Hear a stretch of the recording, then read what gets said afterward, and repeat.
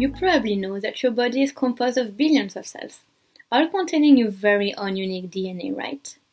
Well, we have to rethink this definition. See, we now know that they are maternal cells, cells 100% from the mother, crossing the placenta during pregnancy, settling and multiplying within the fetus. What is even more surprising is that these maternal cells persist after birth over decades, and probably all life.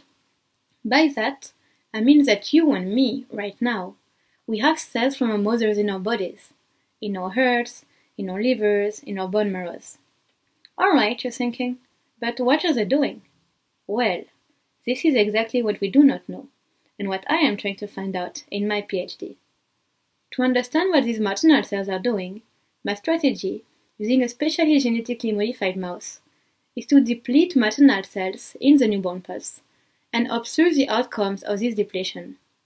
A major difficulty is that due to maternal cells' extremely low proportion among the pup cells, about 1 in 100,000, it is very strenuous to detect these maternal cells, and then to prove I depleted them.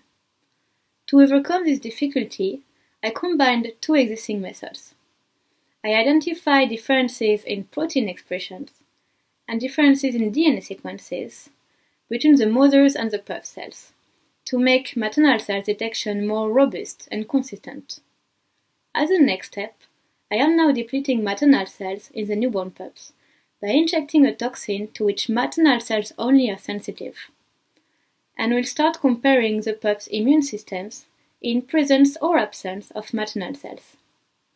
Indeed, you can imagine the impact fully mature maternal immune cells can have on a still developing fetal immune system.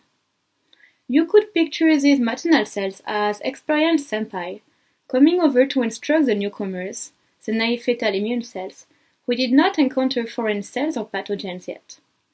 These senpai maternal cells could be able to teach the baby cells what to react against or not to react against, in particular to not react against the maternal cells themselves.